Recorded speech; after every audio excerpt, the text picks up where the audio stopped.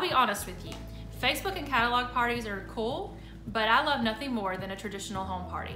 I want to take a couple of minutes and share with you a few tips that I have found make my home parties a little more successful. First of all, I mail personal invitations to the hostess's guest list. After we solidify a party date, I ask her to send me her guest list with addresses within 48 hours. I send out these postcard invitations that they can hang on their refrigerator, and so they're always reminded of when the party will be held. This usually will also prevent the hostess from canceling the party because all of her friends already have hard invitations in hand that are hanging on their refrigerator doors. Number 2, the ticket game. I first introduce the ticket game whenever I send the personal invitations. I suggest ways that they can earn tickets, such as coming to the party, RSVPing to the party, bringing a friend over 18 years of age, and wearing a monogram. And then at the actual party, I also give tickets for purchasing, for completing the wish list, and also for things like booking a party. This makes the party a little more engaging and helps them to participate a little more. The third thing I do is the lap board presentation. I have never used the lap boards until about a year after I started my Initial Outfitters business, and I don't know how I ever lived without it. When I first get to the party and we start, I'll give my introduction and tell them about myself and what I love about Initial Outfitters and what it's done for my family. This provides the perfect segue into my catalog tour.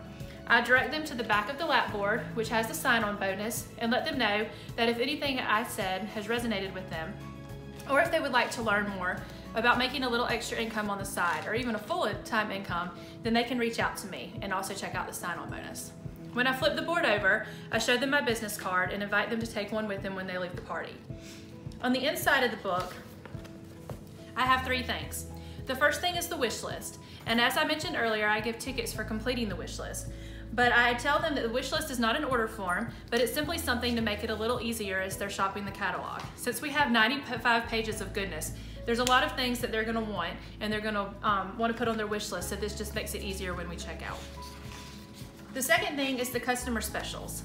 I'll point these out and I'll just mention them, and then I just move right along to the catalog tour. After I do the tour of the catalog, my 4th suggestion is just not to stand at your table. If you go shopping at a retail store or shopping for a car, it's very awkward when the salesperson just follows you around and looks at you. I don't want to do this at my parties either.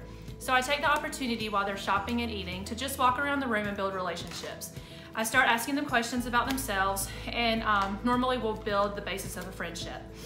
I also will pay attention to what they have on their wish list. So if they write down that they like the Carpe Diem necklace, I'll just comment and say, you know, that's one of my favorite pieces. Please allow me to show you a few things that I like to wear with that look.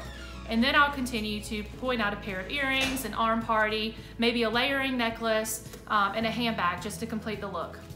Normally this will result in them buying a little more than just the Carpe Diem necklace that they originally had on their list.